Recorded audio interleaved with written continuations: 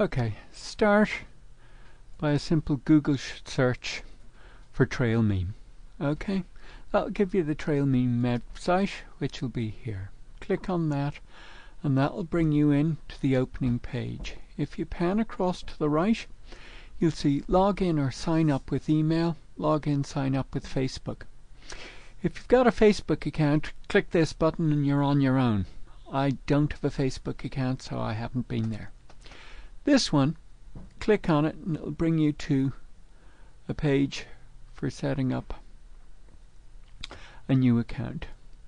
It's the usual thing.